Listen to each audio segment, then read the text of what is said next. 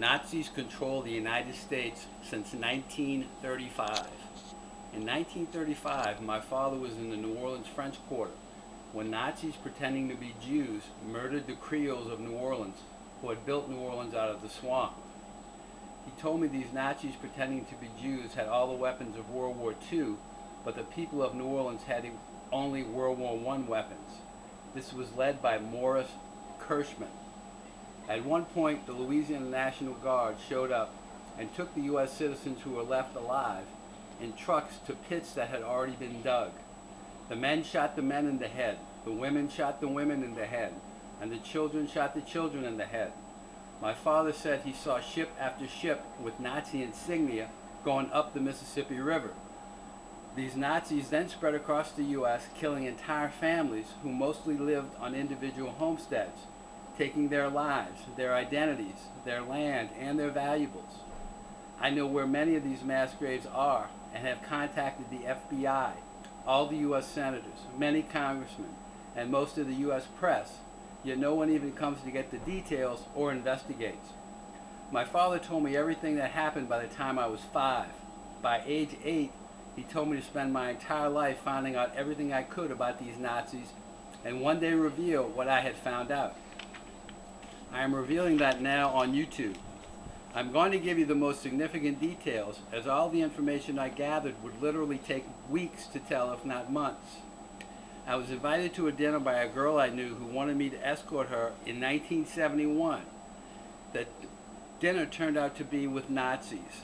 The dinner was at, unknown to me beforehand, Carlos Marcello's house. Carlos Marcello was the real godfather from the movie of the same name, who ran the whole country of the United States from Louisiana. Carlos Marcello knew my father, Milton Valaire Sr., and all about my grandfather, Jonathan Valaire, who was assassinated in 1918. That is the legacy I was born into. The dinner at Carlos Marcello's included a large number of people who asked me non-stop questions such as, what would you do if someone tried to kill your father? The man who was leading the conversation at that dinner was the then unknown Al Pacino.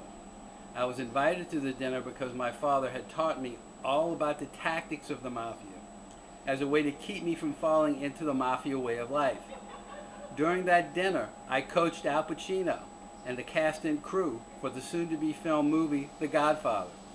Pacino sat on my immediate left, Francis Ford Coppola sat on my immediate right. A skinny, weaselly-looking Robert De Niro sat across the table a little to my right, and Diane Keaton was also across the table from me. As Pacino told me later, the entire film was rewritten at that dinner with my help, and many specific lines of The Godfather came from my lips. Pacino told me people had come to him and told him he was really German, not Italian. He said he always thought he was Italian, but these people, whom he did not identify, showed him pictures of his father in an SS uniform. He said he couldn't even pronounce his real German name. He said these people told him they would make him a big star. He went on to say he murdered a man to get his start on Broadway by taking the dead man's role.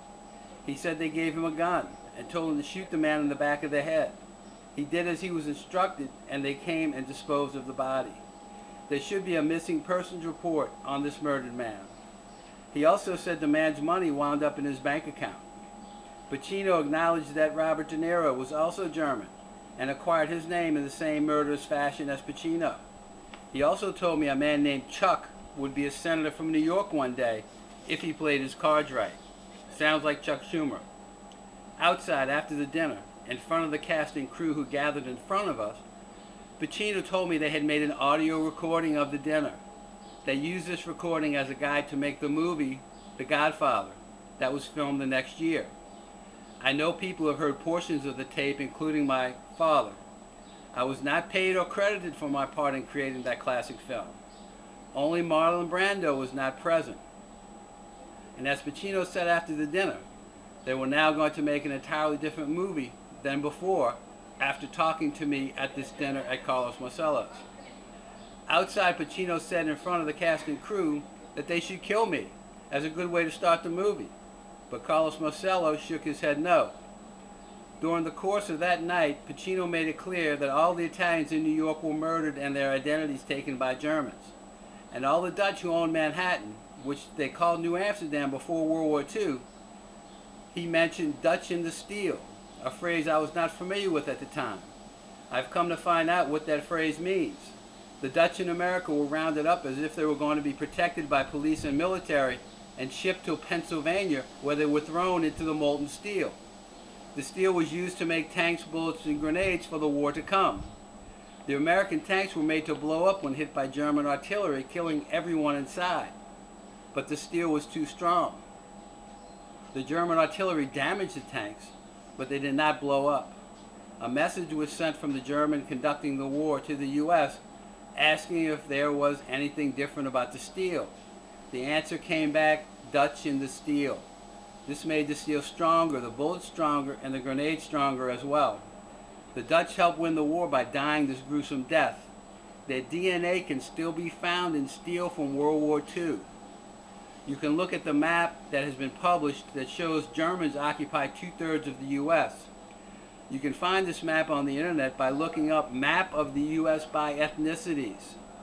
The descendants of German Nazis control all the important organizations in the U.S., like the entertainment industry, such as Hollywood, the universities, the medical schools, the banking system, and occupy most of the important positions of government, both state and federal. They have been bringing people into the U.S. who pay $1 million a person, and they sell law degrees, medical degrees, and even entry into Hollywood. Leonard Behrens, a lawyer in Metairie, Louisiana, who I was using for legal work, told me one day that he is not a real lawyer. He said his parents paid $1 million for them and his brother Howard to come into the country from Germany.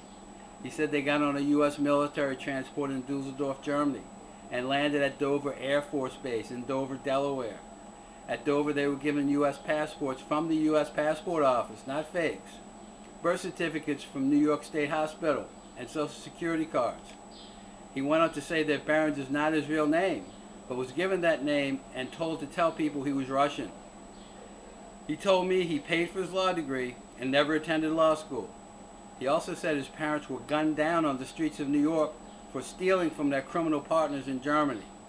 Ken Jeong, someone I did stand-up comedy with in New Orleans, told me he was brought into the U.S. from South Korea in the same fashion as a baby by, in his words, his criminal father, who also paid $1 million each for the same passport and birth certificate that the Behrens family had gotten. Jeong, who became a doctor, said he could have just paid for his medical degrees, but he wanted to be a real doctor, so he attended medical school. He also wanted to be in show business and was allowed to become a movie and TV star. He has been seen in the Hangover movies and is currently on TV in the show Community. A boy I went to school with, grammar school with, Craig Cabral, said his father came in from Brazil in the same fashion and paid for his law degree. Craig also paid for his law degree and became a lawyer and currently practices in New Orleans, Louisiana today. Craig also had a warrant put out for my arrest for trying to reveal this information. I spent 5 days in jail before the matter was dropped. The last thing Craig needed was for me to show up in court and reveal this information publicly. However, the plan was to have someone kill me in jail, but I was not arrested in New Orleans as Craig had planned, but San Antonio, Texas, where I was visiting. I attended California State University in Long Beach, California. There I was working on a bachelor's degree in English literature. I looked at the school catalog and saw that I could get a second degree in film by staying in school one more year.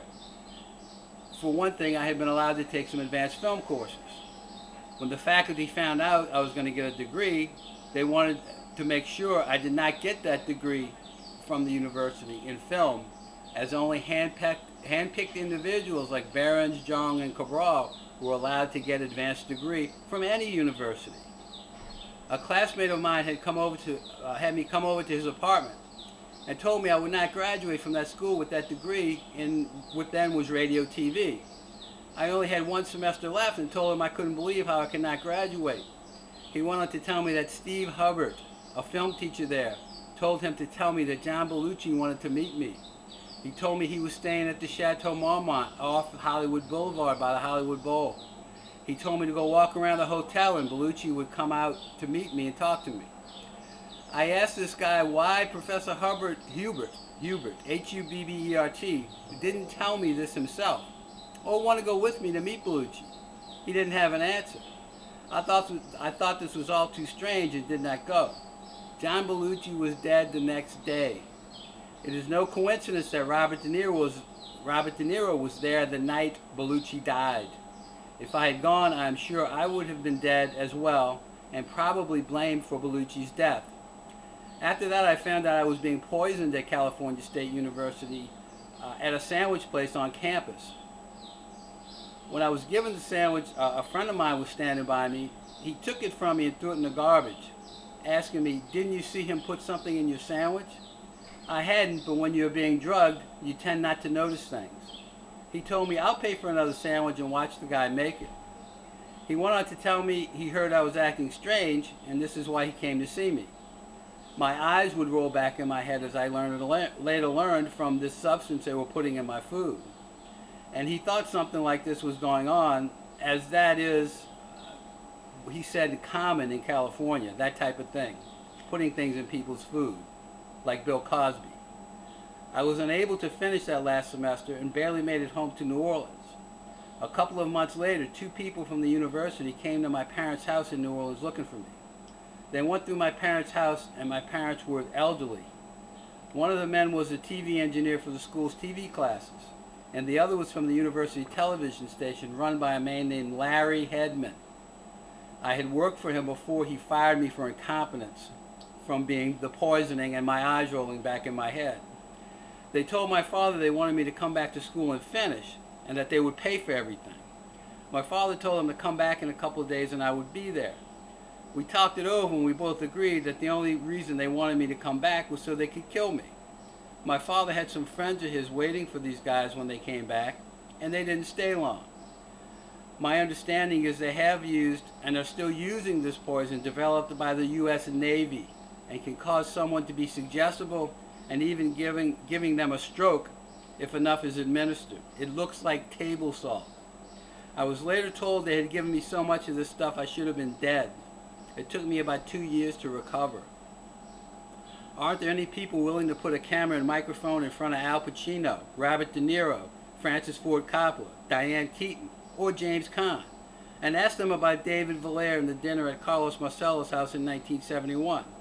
What about putting a microphone and camera in front of Steve Hubert, who is still at Cal State Long Beach, or Larry Hedman, or Robert Finney, who was the chairman of the film department when I went to Cal State, asking him about poisoning David Valère and the murder of John Bellucci?